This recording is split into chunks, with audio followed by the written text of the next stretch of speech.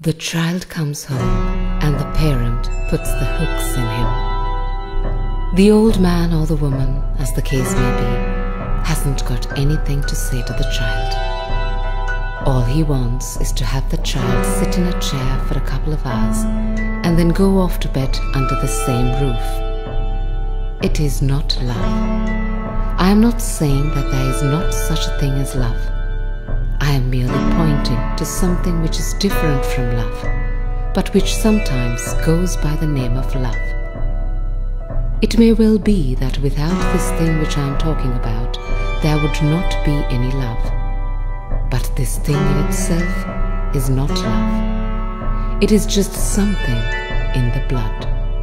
It is a kind of blood greed, and it is the fate of a man. It is the thing which man has, which distinguishes him from the happy brute creation. When you got born, your father and mother lost something out of themselves, and they are going to bust a hame trying to get it back, and you are it. They know they can't get it all back, but they will get as big a chunk out of you as they can.